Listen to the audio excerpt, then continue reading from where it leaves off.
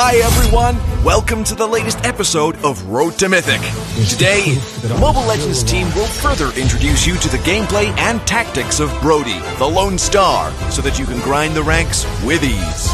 Brody is a marksman that truly stands out among the rest.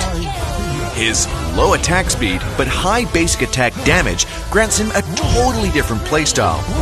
And his second skill, combined with his passive and ultimate, makes him a force to be reckoned with on the battlefield.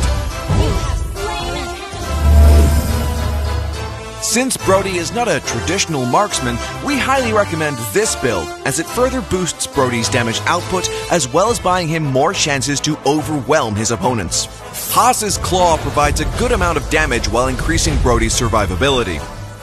For the second item, Swift Boots will be a good choice to make up for Brody's low attack speed. Next, Berserker's Fury, Scarlet Phantom, and Blade of Despair will take Brody's damage dealing ability to another level. Lastly, Immortality could be the perfect item to complete the build because it increases Brody's survivability. Brody is free to move during his basic attack windup.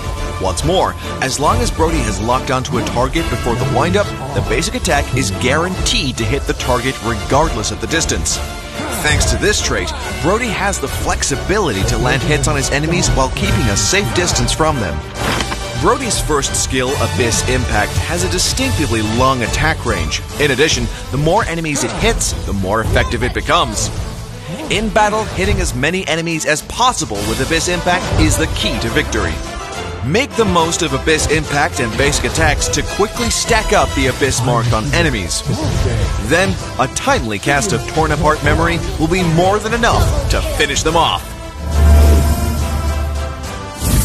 In the laning phase, Brody can use the attack range of Abyss Impact to his advantage, easily kiting and harassing his enemies. Moreover, the special mechanics of Brody's basic attack allows him to exploit gold from the enemy turret shield without breaking a sweat. When the teamfight gets hot, Brody should adjust his position and try to hit as many enemies as possible using Abyss Impact. At intervals between Abyss Impact casts, perform basic attacks to apply Abyss Mark to enemy heroes. Then, cast Corrosive Strike to deny enemy movement and reposition in the crowd.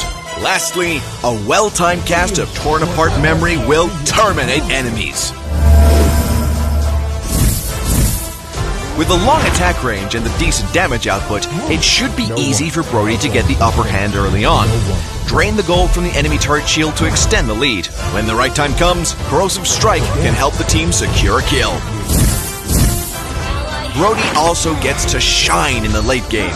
The explosive damage and the execution effect granted by Brody's ultimate allow him to vaporize the enemy core hero, locking down the victory for his team. Well, that wraps up this episode. Stay tuned for more insightful guides from Road to Mythic as you climb the ranks.